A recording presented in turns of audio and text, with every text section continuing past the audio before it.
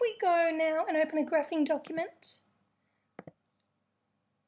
and menu, graph entry, edit, and I want a sequence. So here's my U1. Let's just put in the previous function. So it was 3 times 6 plus 4 to the power of n minus 1. So that was my rule for my sequence. My initial terms, I don't really have any.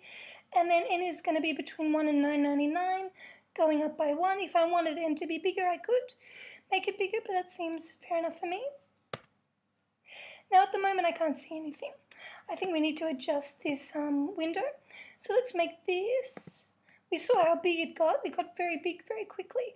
So let's make our y value, which actually is u, something like 1,000. And we can see our data sequence there.